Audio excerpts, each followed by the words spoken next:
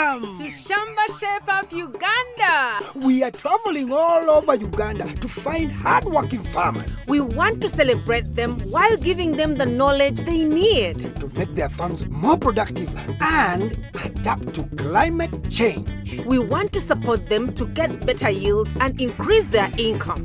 We will see how farmers can benefit from our experts' advice and turn their farms around into a profitable business, while learning from each other in so many ways. Join us on these journeys and share in the farmers' experience on the Shamba Shape Up Uganda.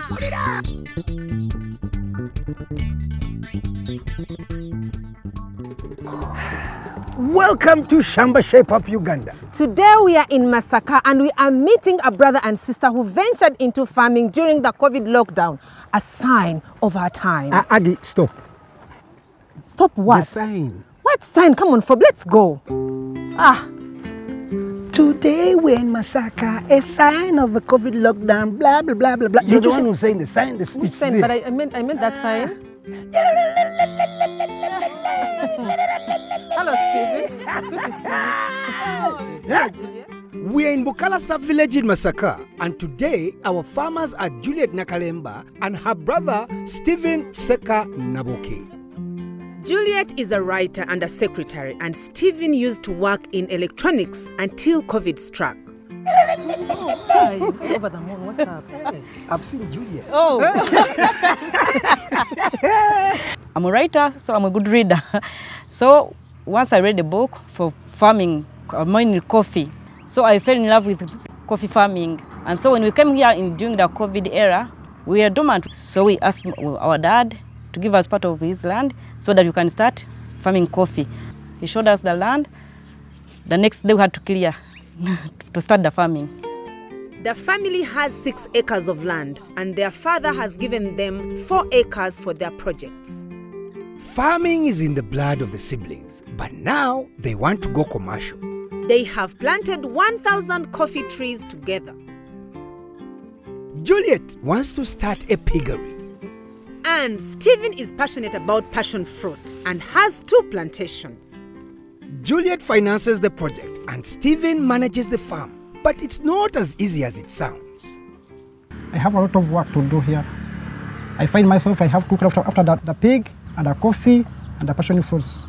So it's tiresome. It's tiresome. And the laborers, we get some of them are unprofessional. Sometimes I find myself living in the working town, I come out to help him. No, this is my younger bro. I've always been there to get him on the hand. You come and go.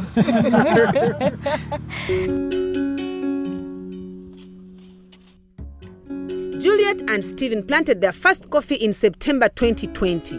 Then 8 months later, they expanded and they now have 1,000 coffee trees. And since they love coffee farming so much, we brought in our expert Andrew Magombe of Cafe Africa to see if our young farmers can improve on their plantation.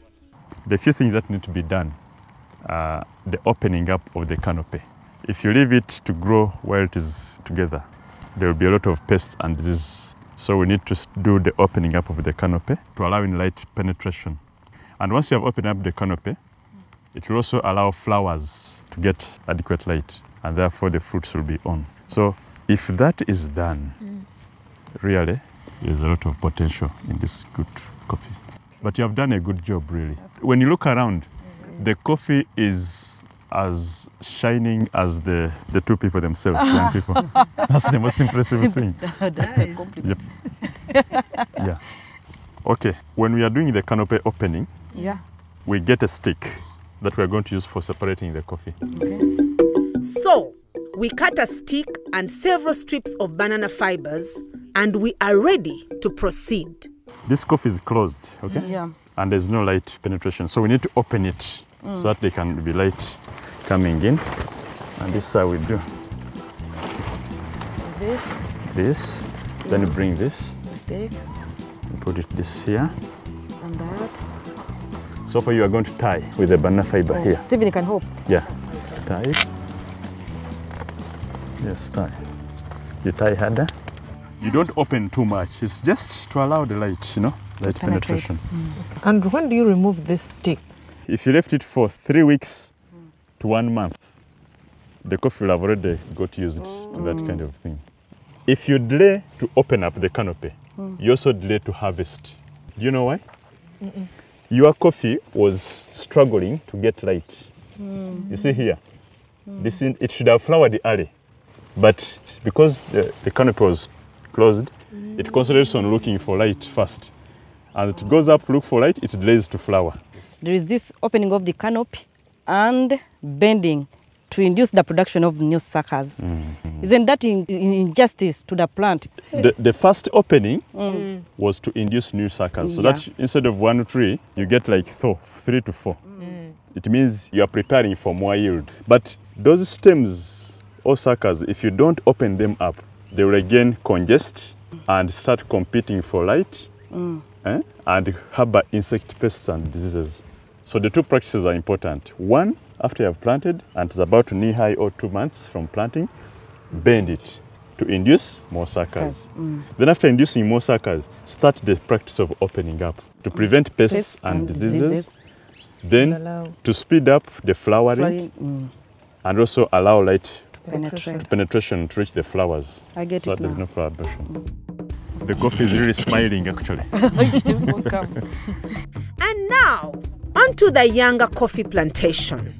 Now, this tree stump needs to be removed because whenever you cut a tree and there's a stump, it can cause your coffee tree to dry because there's a fungus, a disease that feeds on the sugars that are in the roots. And when the roots of the drying tree connect with the coffee trees, so the fungi will move and dry the coffee. Wherever there are these stumps, you dig them out and those roots. That avocado tree needs to be removed because it's among the trees that host the black coffee twig borer, which is a serious pest for Robusta coffee. We're going to work on that. And by the way, you can see it is even unproductive. The fruiting, it is old. Yeah. And after removing it, just like we said for the other tree stumps, uproot it. Because as the tree stump, if left it as it is rotting, it might be a source of infection. To this, there's that fungal disease called malaria, which might dry your coffee. So that needs to be done, and you'll get your coffee tree right. If you do this, and those practices we have talked about, then really your coffee garden will be very good. I'm happy to hear that, because we are working to get money, not so? We are working to get money. We have always been injecting money now almost in 1.5 years. So we are expecting to get money. We are looking up to that. For the areas he has talked about that need to change, right away we're going to do it. We already have work, we have already planned it, how to do it. Juliet wants to start a piggery, and she has a pig which recently gave birth to 8 piglets. It's a start, but a piggery bang in the middle of an outbreak of swine fever? I don't know. I'm a pork eater, and he's one. 4 months now, no pork home. We don't bring pork home. Even if you like it much, we don't allow eating pork here. Up to now, we are still scared. Not it did, but we are. And they're right to be scared. So we brought in an expert, Richard Lumu, of the National Agricultural Research Organization, NARO, to see if he can advise our farmers on how to better protect their pigs. Swine fever is a viral infection. Once it gets into your farm, there's no any other remedy apart from maybe slaughtering the pigs and then... What should be done to avoid it? To avoid it, actually, there are a number of measures which you have to put into consideration. You need to put a fence around, and then you're supposed to fill the gaps in between here so that the piglets cannot go out, so that you can stop wild animals like foxes and dogs, which can come from infested areas and then come in touch with your animals. Secondly, we need to have a foot bath where you're supposed to dip our feet before coming in. But you have to use a suitable disinfectant. We have quite a number of them on the market. We have things like Norocleans, we have Biosafe, we have Quebec. And then those disinfectants have got a pulling ability. Once you put your feet like this, they have a pulling ability to pull all the viruses that you have come with on your clothes, and then, And when you don't trust the source where you have come from, maybe you are coming from other farm visits, before you come in, you need to first take a bath. And change, yes. And at farm level, whoever is taking care of the animals is supposed to take care not to eat pork anywhere. If, like a stockman, if goes out and then takes pork, which is infected, and then comes back to the unit, the chances of getting these animals infected are very high, in that these viruses form what we call cysts. So even if you wash your hands, it sticks. But at times you don't brush after eating pork. When you come here, you can spit accidentally, right? And then when you spit, the viruses will have to come in touch. You have to be very careful. Another problem, you are not supposed to feed your animals with swill. We call it swill because this is cooked food, maybe from restaurants, because it can be a very big source. Once they feed on cooked food, their droppings smell a lot and attract flies. And these flies can be an entry point, right? Yeah. So what do we have to add? What do you have to add? Yes. Like in maize, what you can do is to break it. We call it broken maize. And then that would be just one ingredient, all right? And then you need to add in proteins. You can put in soya. You can put in cotton seed cake. You can also use these other concentrated feeds like a macro mix. It has got calcium in it. It has got proteins. And then you just add it. Normally we make a formula. You use it 5 kilograms of that macro mix. You put in 20 kilograms of soya, and then we put in 20 kilograms of broken maize, and then you put in like 20 kilograms of maize bran. Yes, and then you make a complete dieting. Get rid of this if you want to make a fortune out of it, right? You use the concentrated feeds so that you can benefit, because I know your goal is we want to move from one step to another, right? Yeah, indeed. You want to go commercial, right? But this is a starting point. But first things first, we need to improve on the roof of the piggery and protect the piglets from wild animals. Caris is not one to waste time, of course. Oh, Caris is already working on the piggery. At least he will leave us alone after the break. I know, Caris. We'll see about that. After the break.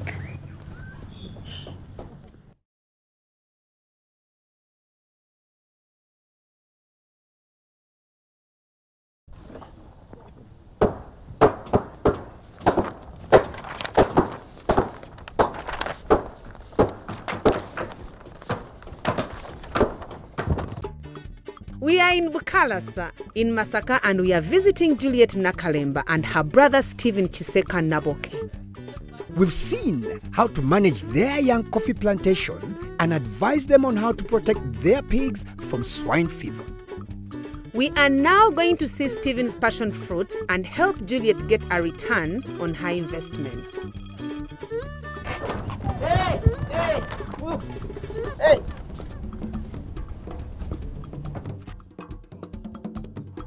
Stephen loves passion fruits. It brings in good money. But his orchard of 280 trees hasn't been doing so well. He will have to uproot it. For our expert from Naro, Dr. Godfrey Seruwu, yes, the loss is caused by pests and diseases, but there's been an even bigger problem. From the look of fruits, there is a lack of moisture. It needed water. In passion fruit production, you cannot produce quality passion fruit unless you have water. We had a long drought last year, and it succumbed to the drought. Yes. However, much as we had the drought, there is something you can do to salvage the crop without a lot of investment. Without an irrigation system, there are simple things you can do to make the crop survive. That is use of water bottles. Very many people despise that system, but it really works. You know the mineral water bottles? Yes. You would find a way of putting it so that it drips. You can put in fresh water after every 3 days. That 1.5 liters every 3 days is enough to keep your crop. That's something new we are learning, because had we known that earlier, maybe we could have saved this. Yeah. Now with this, in the top, the cover, you put holes depending on how fast you want the water to move. If you don't put a hole on top, the water will not come out. So you need to perforate it at the top then fix it in the soil like that. If you have one hole, it will release slowly. If you have more, then it moves very fast. But in this system, you need to mulch so that the little water that goes into the soil is not evaporating. Doctor, can this be saved? Or? Yeah, from the way the crop looks, it has gone beyond the stage where you can save it. What you have to do now is to completely remove the entire plantation so that it is not a source of pests and diseases. If we are to replace the same plant here, the passion fruit, how long can we take? You remove this. You don't want to plant a crop within the same family. You plant maize or beans for one season. So that breaks off the disease and pest cycle. Then you can come in again with the... But now, what you have to do, you collect all these, put it in one place and probably burn it to get rid of all the pests and diseases. But Stephen still thinks passion fruit is the way to go. And he has rented half an acre a kilometer away from home and planted passion fruits. This time, Dr. Godfrey is impressed by what he sees here. The crop looks good and it has been trellised very well. Within less than 6 months, it's fruiting. And when you look at the pest control, the disease control, it's well done. And now here the crop looks so good, yet we are in a dry season. What have you been doing? Secret. Doctor, since we are near water source, I have been irrigating. And just of recent, received rain. However, now once it goes up to the net, we don't want it to be overcrowded. You have to select the good branches to leave so that it spreads. It needs a lot of light. We need every branch to be exposed to the light. So at some point you may need to remove the excess branches and leave it to grow properly. You have to look out for the branches that are... sometimes the dead leaves. The dead branches, the dead leaves, you have to clean them. But once you remove them, don't throw them within the field. Make sure they are taken out of the field. Why not? I thought I should have used the leaves for mulching and the branches. They may harbor some diseases or pests. And once you put them here, they may affect the upcoming young branches. So it's better you take them out and come in with proper mulching. We can use dry grass and we cover the root region. But when covering, you must leave between half a foot to a foot from the plant without covering it. Because if you cover up to the plant, the ease of pests moving in is very quick. But once you leave that space, the pests find it a problem to move. So you cover but leaving a ring of around 1 foot from the plant. I was so excited with his comments about my new project, and I'm looking forward to put everything he told me into practice. And actually, I want to start a nursery.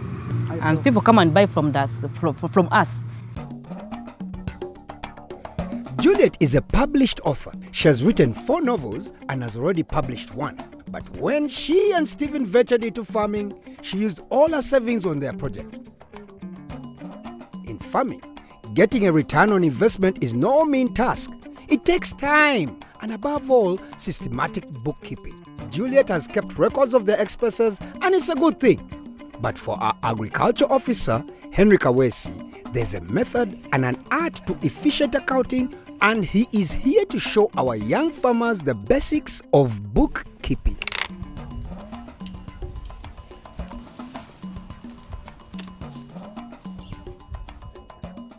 Going back to class. No, these are adult classes. Adult We classes, don't need so much. Yes. So when it comes to the actual record, like we are recording, which is very good, this one is very handy because it is much simpler and able to be kept by any farmer. We call it a cash book. Now we have here columns. We have the cash in, then the cash out. Yes. let's say if you have 2 million that we have set aside as the beginning capital, Yes. this is what we put in here. Okay. Then when we begin spending, you come here, you leave this, and then you put it under cash out. Okay. If I started with 2 million, I bought seedlings of 700,000, what's the balance? Yes. Then was the price as expected or higher? This is what you put under the remarks here. Then you go on, and it is very important that you maintain it on a monthly basis. At the end of the month, you add out how much have you spent, how much was in, what is the balance. So you are able to tell when and where you do spend the cash, because you may not have to have all the cash at once in order to start the business. But you may find that you need cash at the start, you need cash after 3 months, you need cash after 4 months, something like that. So this will be very handy for any farmer, not only Juliet and Stephen, but any commercial oriented farmer. Yeah, we have questions. When we are harvesting our first passion fruit here, we used to get it every Monday. But you may find sometimes we had not planned to apply fertilizer. It becomes very more disturbing, like how we had planned and what. Thank you so much. Still, we go back to our record. Because this is a cash book, we are recording what you are spending money on and what you are receiving money on. Okay. For example, we have sold 2 bags of passion fruit. Yes. So we come here, 8th, we have sold 2 bags of passion fruit here. Okay. Is that cash in, cash out? Cash in. That is cash in. So we put it here as cash in. Then on the same day, we may buy fertilizer, we may buy insecticide. Again, you come here, 8th. Particulars, bought 1 bag of fertilizer, NPK, whatever it is. You have to describe what you have bought. Yes. Is that cash in, cash out? Cash out. Cash out. But you may find that the actual and the planned may differ. That is quite fine because you have the records. When do you need the fertilizer? At flowering, at harvesting, at whatever stages. So that's how we use the records. Yes. But I think he has also asked on the remarks. Which comes in as in? The remarks. Now here is where you gave an example that here are some costs that were not expected. So you may put it here. We bought 2 bags of fertilizer. Yet we anticipated to use one. We had anticipated to use 1 bag. So it helps now in the future when you are planning to get to know, oh, I need this, I need this, I need this for my enterprise. Suppose I have more than 1 project on my farm. Yes, please. Can I put them on the same book? Once you put them together, that will be total confusion. Because here is where we are looking, even if you have 10 enterprises, have separate books for those different enterprises because they are different enterprises. We are keeping records because you may have 10 enterprises, 7 of them may be non-profitable. So how will you find out if you are mixing them together? So you have to keep 1 for pig, 1 for coffee, 1 for passion fruit. Because it will help you in decision making for you to say, no, I have to inject more money in coffee because it brings in more profit than the passion fruit or the other enterprises. Yes. We are very impressed. I like the cash book. We are very impressed in the way we are doing it. We had done some of it, but it was unprofessional. But what he did here, the demonstration of the thing he showed to us, something that can lift us up. This is something that we can follow, and they are easy steps, I think. Caris has finished the makeover of the pigsty. Yes, boss. How do you like this? The place is good. It's good. It looks good. It's more secure. Yeah, Indeed, very indeed secure. it is. Are they all in? It was to outside. Where are they? Where are they? It's time to bring in the piglets. Whoa, you need to be seriously athletic for this. Uncle, you go the other side. Go for it, Frob. Me? I just hope Juliet and Stephen will continue farming with the same enthusiasm.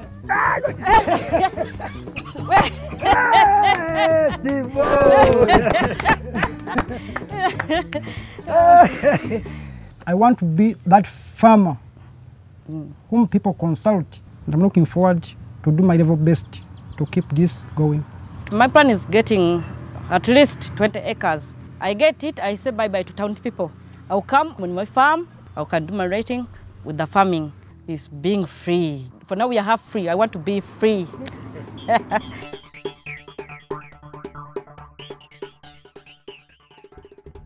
Our work here is done, but we are not leaving yet. We want to hear Juliet's COVID poem. Coffee won't stop me. She started farming acres of coffee. Coffee won't stop me. She said she started farming acres of coffee and hundreds of chicken, yo. Stop sobbing and start doing. Get out of your comfort zone. Get out of here. We're quite busy, yo. And we'll see you in the next Shamba Shape Up, Uganda. You heard?